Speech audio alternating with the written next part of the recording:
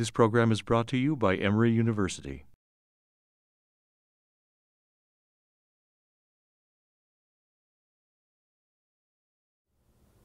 You know, it seems to me, too, that, documents, particularly in the form of photographs, and a lot of your poems, they do preserve, but they also offer, it seems like they offer you a way to enter a place or a time, otherwise you couldn't. You would physically be unable to do that. So do you, when you think about your poems based on photographs, think about the photograph as an instrument of access as well as one of preservation? I do. I think as a poet, I'm most attuned to the visual image. I'm most drawn to exploring it, even before any other images that come to us through the other senses. And so I turn to photographs, as that kind of window into a place, a particular time or historical moment. Were photographs a big part of family history when you were growing up?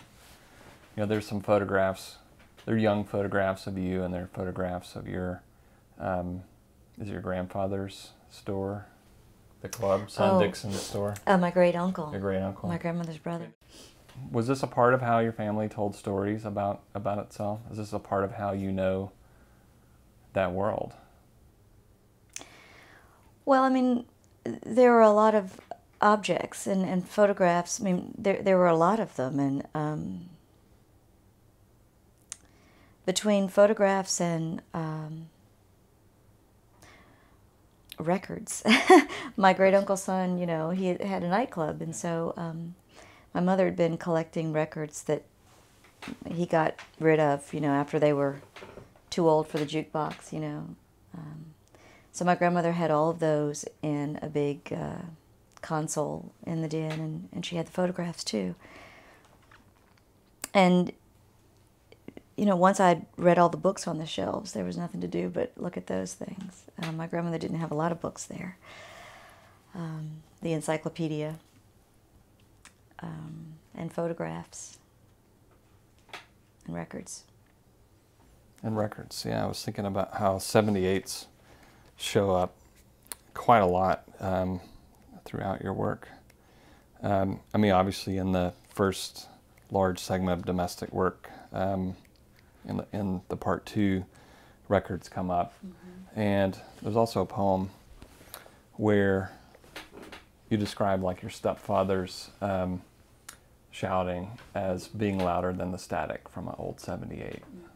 And so it seems like the records are actually a really important part of that family legacy. Yeah, and I've never been a collector. I don't have a collector's personality, and I think that has a lot to do with not wanting clutter for some reason. My grandmother was the other word for collector might be pack rat, and she kind of was, and I didn't want to be that way, and so I've been jettisoning things for a long time.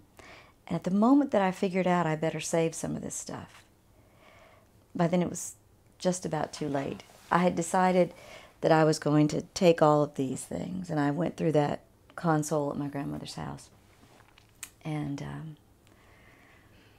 got them all ready to go. And I was teaching at Auburn then, and I was going to go back and get them.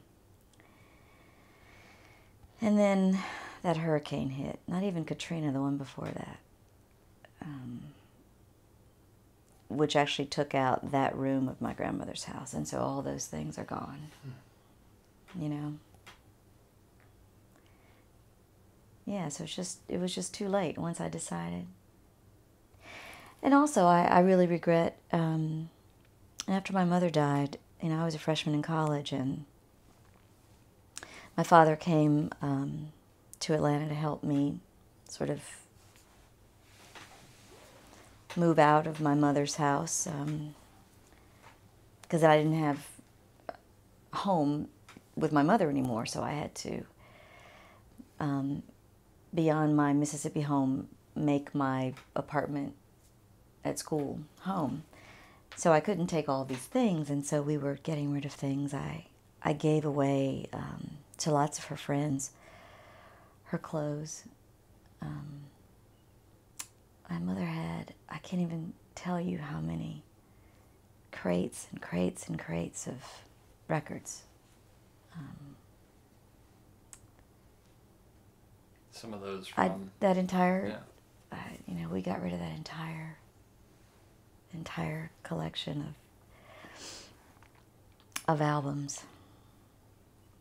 All of it. If I could have that now.